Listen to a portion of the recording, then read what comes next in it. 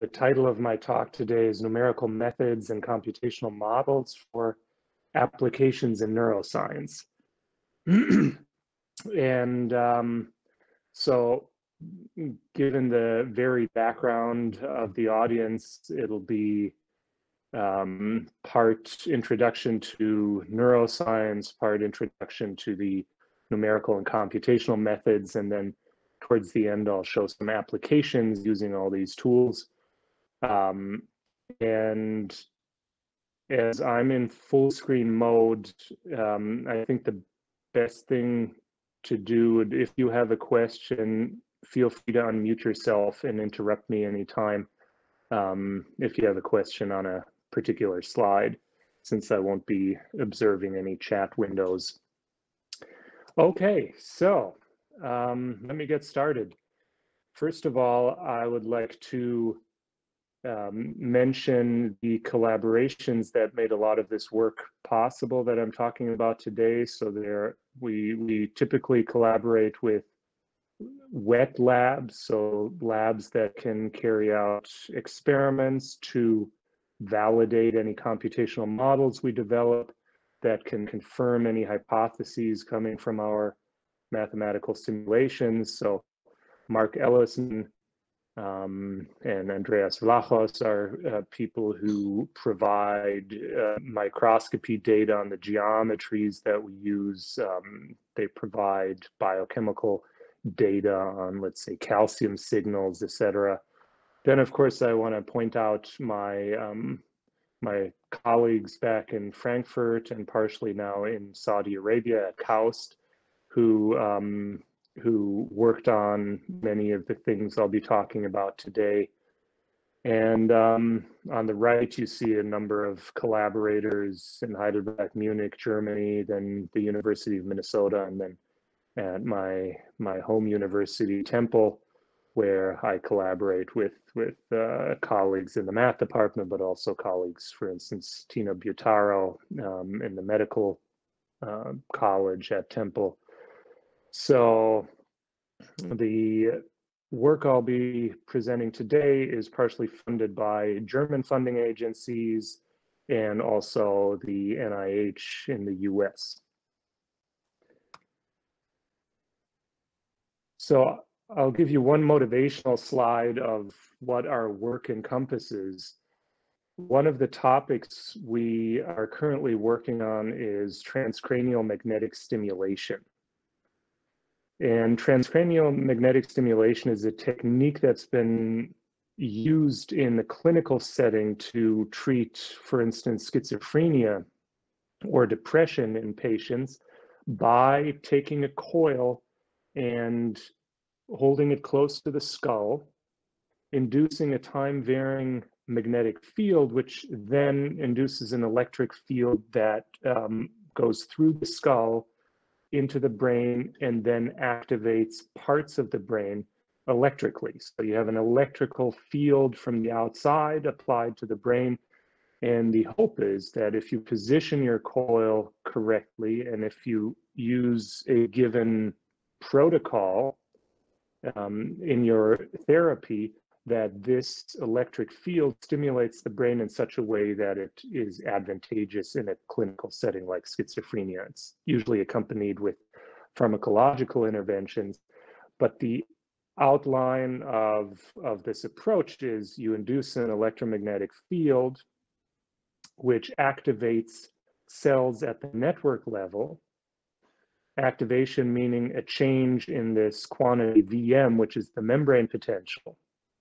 And that electrical activity in networks and cells then downstream activates intracellular processes, most importantly, calcium inside cells. So we can think of this as a multi-scale model that couples the electromagnetic effects at the level of the whole brain, which then interacts with smaller networks inside the brain electrically, and then also interacts with individual neurons at the level of biochemical signals such as calcium.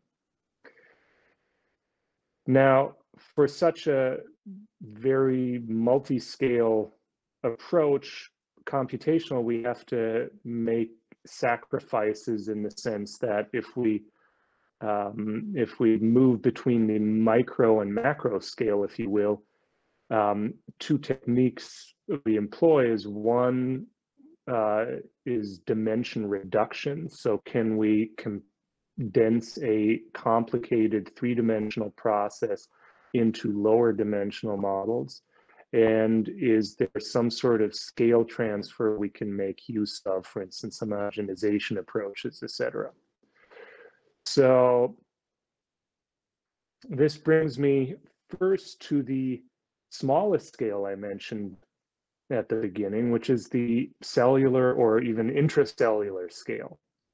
For those who aren't necessarily familiar with brain cells, here's a rough sketch of what a brain cell looks like. So you have a cell body, the soma, from which tree-like structures grow in both spatial directions. You can think of this as a tree growing from a root. So you have branches growing from the cell body in one direction, and then you have the roots growing into the ground in the opposite direction. So the roots here we call the axon, which is a tree structure that propagates electrical signals to connected cells. So at some point you have crosstalk between two individual neurons, whereas the other tree structure, the dendrites, are typically thought of the receiving end of neurons. So you have receivers and you have signal transmitters,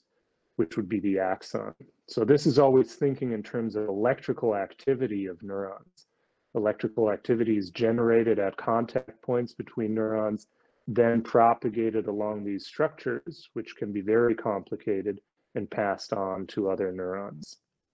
Now, at the same time, this electrical activity will induce biochemical events in the cell. So if you look at this zoom in picture here, you see two cells are connected via so-called chemical synapses, where the electrical activity in the presynaptic cell will induce an event in the postsynaptic cell, so the receiving cell. And this event typically involves calcium ions. And then you see inside the cell, there are a bunch of organelles, such as mitochondria or the endoplasmic reticulum, which is a large calcium store. You see in the cell body, the soma, you see there's a nucleus that contains the DNA. The nucleus is surrounded by the endoplasmic reticulum, which can extend all the way up into these synaptic spines. And all of this intracellular architecture is critical in translating electrical signals into biochemical events, which then have a long-lasting effect on neurons. They grow, they adapt, but if they're lacking the biochemical communication from the dendrites to the nucleus where the DNA is stored, that is typically when cells begin to die. So cell death and cell survival is regulated at the intracellular scale. So, excuse me, one thing I'd like to focus on in the beginning are these contact points between two cells. So the classical idea of a synaptic spine is you have the dendrite. From the dendrite, again, you can think of this as a tree growing buds and blossoming at the small branches. So you have this budding effect where a spine grows with the given spine neck and then has a spine head that connects to neighboring cells. The classical understanding of this biological unit is, well, I represent the spine head as some electrical circuit with a resistance and a resting potential. The membrane functions as a capacitor that can store charges. The spine neck, depending on its length, functions as a resistor as well. And then the dendrite is another functional unit of this type. However, if you take a close look at these organelles and at these parts of neurons, you see that the three-dimensional architecture plays a critical role in neuronal signal processing. So it's not as easy as this picture here. If we look at reality, you see these spines. Now we see here the spine head and the spine neck, excuse me, and the spine head of an actual 3D reconstruction of the spine. They're complex in shape. They contain intracellular organelles like the endoplasmic reticulum I mentioned earlier. You see this fine network structure embedded. These are actin filaments which carry surface charges. And so you can imagine if ions enter this densely packed region that is charged, this structure seems to fine-tune regulate the movement of ions, and a lot more fine-grained as a typical electrical circuit model would allow you to do. So the question becomes, how should we model biochemical signaling in these structures? How can we incorporate the detailed three-dimensional architecture of neurons and neuronal organelles to study the influence of geometry on biochemical signaling? So, I'm just realizing all of my skipped slides appear here as well, as I'm not in presenter mode. So I'll have to make sure to skip those. I apologize. So the model at this ultrastructural level that we choose here are the three-dimensional Poisson-Nernst-Planck equations. So if you look at the schematics here on the right, you see that we're thinking of a piece of a dendrite now, which can be assumed to be some cylindrical structure. And if we look at the cross section, the membrane would be this omega sub m. And the membrane itself is defined by two interfaces, the interface on the interior, gamma sub I, and the interface in the exterior, which is gamma sub O, surrounded by an extracellular space, omega sub O, with boundary conditions that we'll need to impose on the exterior at some point as well. So with this idea in mind of the computational domain setup, we can look at the Nernst-Planck equations, which basically tell you something about the temporal change of a concentration of a specific ion species I that is driven by a diffusive and an electric flux. And the electric flux, which contains the gradient of the potential, is coupled to a Poisson equation for the electric potential in this entire domain, omega. Now, the fluxes along the boundaries, inner and outer, then can be tabulated in such a way where we account for the diffusive and the electric flux again. So this is, from our perspective, sort of the most fine-grained, continuum-based approach for describing ion movement in these domains. However, computationally, it would be extremely hard to represent an entire neuron, or let alone a network of neurons, at that level of detail. So as you saw from those spine images, the geometry is extremely complex, especially if you were to resolve the entire actin filament network.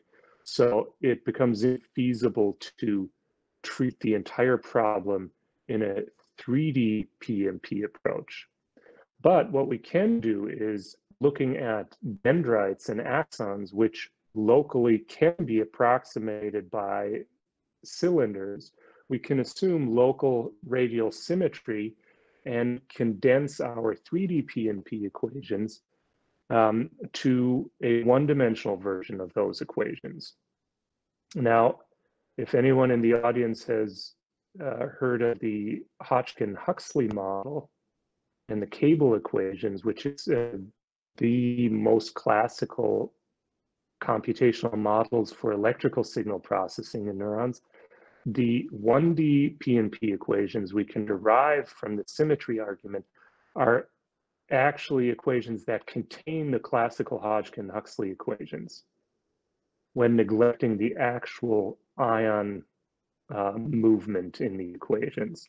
So this is actually sort of a superset of the Hodgkin-Huxley equations. Now we have a three-dimensional and a one-dimensional version of these PNP equations, but how do we couple these computationally?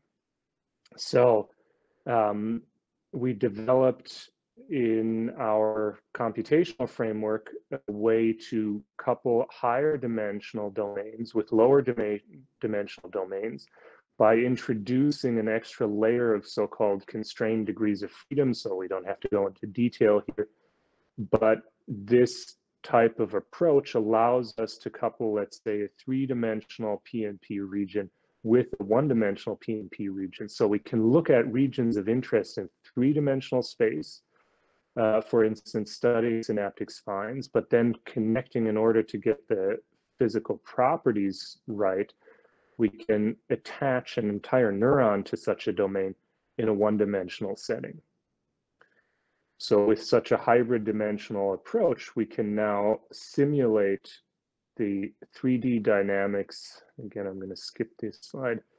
And study regions of interest in neurons, like in these two examples. I'm going to play these videos so you see, whoops, you see in this case, you have calcium entry at the synaptic spine is driven by a PNP model. We see the endoplasmic reticulum embedded here, same over here. And I'm going to go into more detail later on these simulations. But as you can see, we can pick out a three-dimensional domain, reconstruct it, and then attach lower dimensional geometries, which you can't see in this particular video.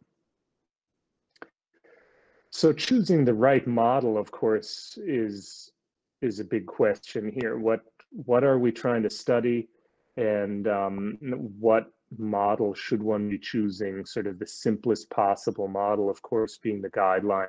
Now, I pointed out the PNP model in 3D, which forms the most detailed approach that we take, at least on the continuum scale. But there are other classical approaches, for instance, the 1D cable equation that I mentioned earlier.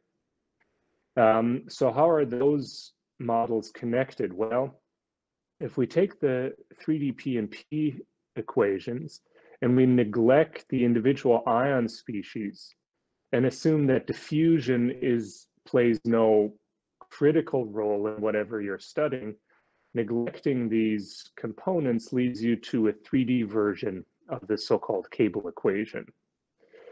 Now, taking the 3D version of the cable equation, setting the extracellular potential to 0 and assuming cable symmetry, we can turn these into a 1D form of the cable equations. On the other hand, as I mentioned before, if we set the extracellular potential to 0, assume cable symmetry, we can turn the 3D PNP model into a 1D PNP model.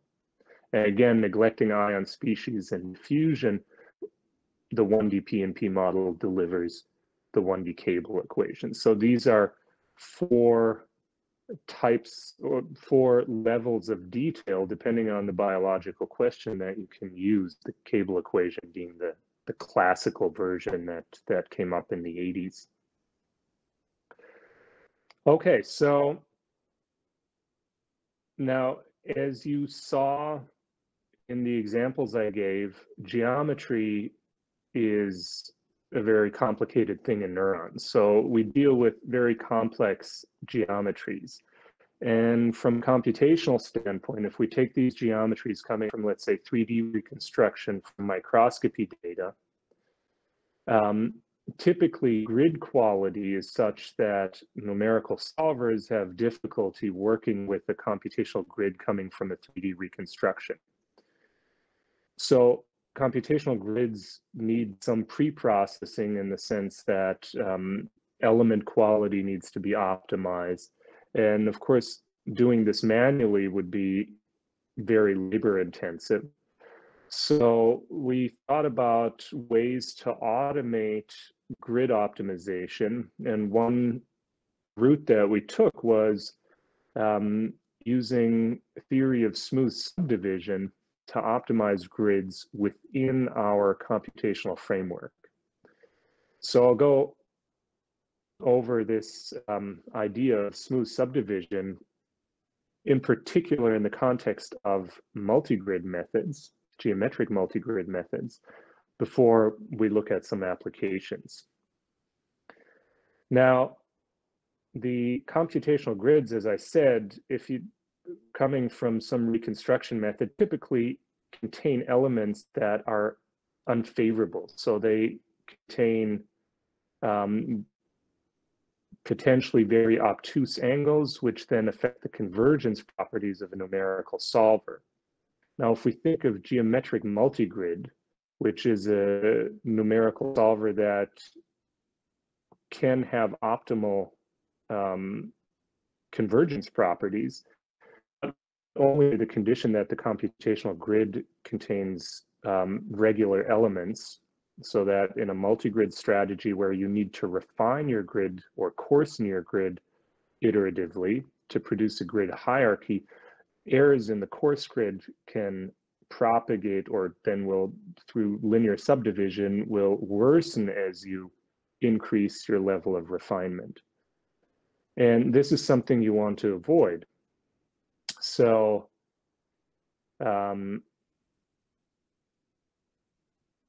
let me just skip a bit of this theory here. So the subdivision methods are methods that originated in computer graphics, where people were interested in taking a surface representation, a coarse surface representation of an object, usually for gaming, and taking that coarse grid and refining it in such a way that you end up with a smooth surface. So if you're representing a face, you don't want it to contain edges and be edgy, but you want a smooth surface. And the technique of subdivision is you take the coarse grid and you apply a step of refinement, which is just linear bisection of your element edges, but that is then followed by one step of vertex repositioning using a distinct position mask. So here you're not leaving the newly introduced vertices where they are on the bisected edge, but you basically solve a local minimization problem that minimizes the energy in the system and repositions the vertices accordingly. And this repositioning can be encoded in a subdivision matrix that takes care of the repositioning. So you end up with a hierarchy like this. Well, doing this for surfaces is well established. So one of the famous methods was introduced by Loop in 1987. However, for 3D, which wasn't very interesting for computer graphics people because they were only interested in visualizing surfaces nicely, but for our case where we were doing three-dimensional computations, we need a regular volumetric grid as well. The theory is not as well established. There is a paper by Schaefer et al. From 2004 that showed the convergence to a limit smooth surface, or volume in this case, can be proven if one subdivides tetrahedral elements into subtetrahedra and an octahedron at the center. So you end up with a mixed element grid for which you can prove that your subdivision process will converge to limit volume. Now, we built on this approach in our method and used a mixed element volumetric grid refinement for geometric multigrid, coupled to lower dimensional subdivision schemes to treat the boundary manifolds, to automatically generate a regularized grid hierarchy for geometric multigrid in our computations. So here is an overview of the algorithm, which consists of a subdivision step. That's why we call it SGMG, for subdivision-based geometric multigrid. It contains a linear subdivision step. It contains the, well, average passes. We have to know something about the so-called vertex valence. And then we compute our grid hierarchy for this subdivision-based geometric multigrid approach for a mixed tetrahedral and octahedral mesh. This in and of itself can produce non-nested grid hierarchies, and a lot of the, or many of the computational codes doing geometric multigrid work with nested grid hierarchies. So there is one pass of projection of the coordinates back to the coarse grid and fine grid in order to ensure node nestedness.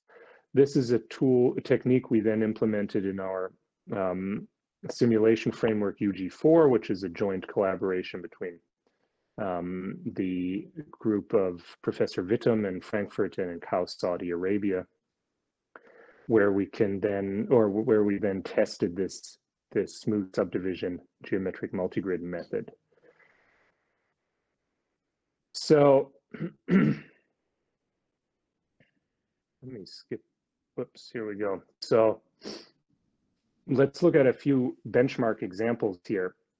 One is we take a unit cube with the center vertex and we move it to the boundary closer and closer, which induces elements that are very badly shaped, speaking from a numerical solver perspective. And we solve a model problem on it, so basically a Poisson equation with geometric multigrid, and look at the results coming from the smooth subdivision hierarchy. Here we see for this cell nucleus, this mixed tetrahedral octahedral mesh, and let me skip these slides. Again, I'm not in presenter mode. That's why it's showing all of the slides I hide. So here we see some examples of what we end up with.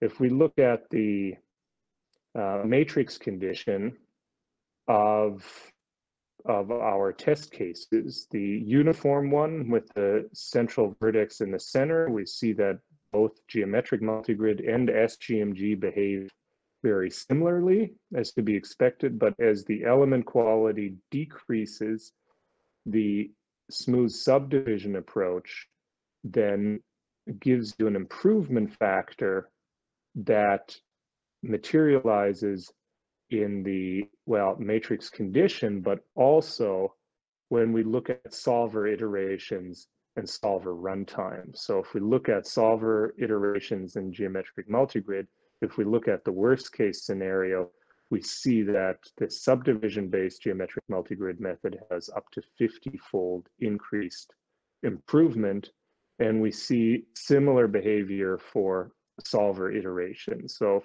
solver runtimes, excuse me. So if we look at the worst case scenario, again, we get an improvement factor of around 40 in runtime compared to the standard geometric multigrid method. So this is very promising in the test case. We applied this to the P&P equations and looked at two scenarios. We took GMG, but we used adaptive grid refinement, and we used subdivision geometric multigrid, but with global refinement, which would typically leave us with many more degrees of freedom than an adaptive refinement case. And as we see in column A, if we use standard adaptive geometric multigrid and look at the error in the gradients that we compute, we see that I should mention, this is a geometry where we took two spheres that we pushed together, so it makes this figure 8 geometry. And at these reentrant corners, you'd expect problems to arise numerically. And we see this here in these peaks in the rows 1 through 4. And these are the ones we would like to get rid of computationally because these are errors. But even at level 4 refinement with 3.5 million degrees of freedom, we still see these appearing. Whereas with global subdivision refinement, we see a reduction in that error. And as we can see, the outcome at refinement level 3 is already much better than what we see in level 4 for the standard approach, whereas we're only using, even though we're using global refinement, less than 1 million degrees of freedom here compared to the 3.5. So this is not just in the benchmark case, but also in these real applications, a very useful tool. Okay, so let me get to a few biological experiments. So let's get back to these synaptic spines I mentioned earlier. And what we see in microscopy data and reconstructions, the spines form a neck, a head, and they have an intracellular organelle sometimes present, which is the endoplasmic reticulum. And these shapes, as you can see in this time-lapse images, this shape changes over time. So you have a spine that may look like this, and at the end it may look like this. And with that change in spine morphology, we see a change in the positioning of the endoplasmic reticulum as well, and the size. So what changes typically is the neck length, the spine head volume, and upon the structural changes, the intracellular architecture seems to adapt, and this is a hypothesis, in such a way to regain calcium homeostasis in the spine head. So even though things change, the cell's trying to keep the calcium signal reliable in the spine head, and also adapts in such a way to enable calcium signaling between the spine head and the dendrite, which is critical to relay information to the cell nucleus. So one thing we did to study this question was we developed a tool to generate three-dimensional geometries of dendrite, spine head, spine neck, and with different geometric parameters, so we can crank out many geometries, and we can solve a calcium model on these geometries. And the calcium model is driven by calcium entry at the synapses. There's binding of calcium to mobile buffers, and there is exchange of calcium across membranes. So one membrane is the plasma membrane defining the cell itself. So these are plasma membrane calcium pumps and sodium calcium exchangers. And then there are membranes that define the organelles inside, such as the endoplasmic reticulum, which is a large calcium store. So circupumps can take calcium from the interior of the cell and pump it into the ER, but it can also pump calcium from the ER into the cell or the cytoplasm through channels like the ryanodine receptors and IP3 receptors. And these are the most critical parameters, these flux boundary conditions here. So here we used a fairly simple diffusion reaction set of equations for cytosolic calcium, for a buffer B that interacts with calcium, We have a molecule called IP3 that is enzymatically produced and then interacts with this IP3 receptor and calcium to release calcium. And we have calcium in the ER that moves via diffusion. And then, like I said, the boundary conditions are the actual important ingredient that define all these channels and receptors. And these are established models for single channel and receptor, for receptors and pumps. We took this and translated this to our continuum models in 3D. And I'm not going to go into detail what these models actually are, but this is published information. So we take this and incorporate this into our calcium model. So we end up with a diffusion reaction system with non-linear calcium-dependent boundary conditions. And this is an example of what such a simulation would look like. So you see calcium increase in the spine head, and it propagates potentially into the dendrite and further on. In some cases, calcium only stays confined to the spine head. So we'll look at under which conditions do we see a stable communication between the spine head and the dendrite. And the first thing we did in this study was to take a spine and dendrite without an endoplasmic reticulum present in the spine itself. And we looked at calcium concentration in the head, the neck, and the dendrite. So as you see here, there is a signal in the head for all these cases where we have either no ER present, then we have an ER with a short length of what we call 0.5, a reference length 1.0, and a length 1.5. And for all of these geometries, we see a signal in the head, we see a reduced signal in the neck, but we see nothing in the dendrite, which is based on the fact that our endoplasmic reticulum was passive. So it's not exchanging calcium across its membrane. So it's a pure diffusion reaction system, and the buffering is such that there is no active free calcium in the dendrite. So no matter what the geometric configuration is, with passive ER, there's no communication to the dendrites.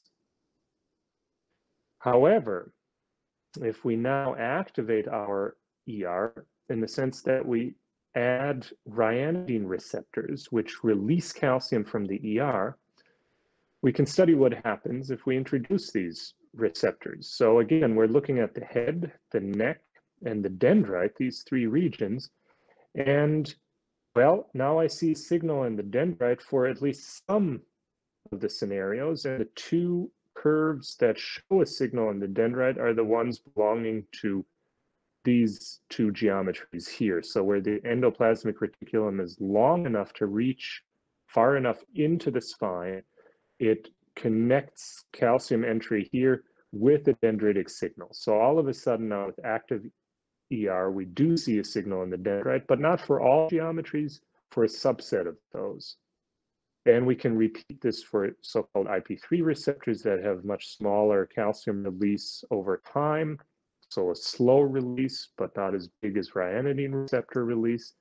But then combining both, we see that the cell can induce so-called calcium reverberation. So there's an initial signal and then a delayed release from the ER that produces another signal. So with active ER, we see ryanodine coupling, we see calcium coupling. So then we set out, among other things, to understand this idea of calcium homeostasis that neurobiologists talk about. And so what we did was we took a reference spine with an ER and a given spine head volume, and we look at the calcium dynamics in the head, neck, and dendrite again. So we have a head signal, we have a neck signal, and we have a dendrite signal that we can measure.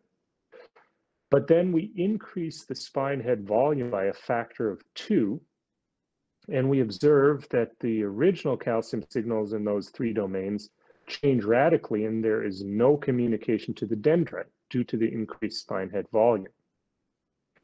So then, of course, given that this is a computational model and we have this tool to generate all sorts of geometries, we can modify, for instance, the endoplasmic reticulum and see what happens if we grow this thing all the way into the spine head, in the hope that it will reproduce the original signal. So we get there almost, as you see in panel D.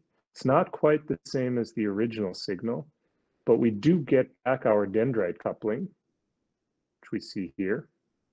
But we grew the ER as far as we could into the spine head, and there's no way to go from there. So we said, well, what if we change the volume of the ER at the end and see how calcium responds then? In this panel E, we see that with that change, we can reproduce very accurately the original settings. So comparing the reference spine with a 2 times head size with an ER that grew into the spine head and then increased its volume at the end, we can ensure calcium homeostasis. After performing these simulations, we found a paper that had reconstructed this part of the ER in 3 dimensions. And these are these pictures here. So experimentally, what people can show is that, in fact, this endoplasmic reticulum grows as one tubule into the spine head and then increases its surface area and volume at the end. So this is exactly what our model predicted would have to happen in order to ensure calcium homeostasis. And here is and here are 3D reconstructions that show that indeed neurons produce endoplasmic reticulum that look like this. So this was a nice confirmation to the computational work we had done previously.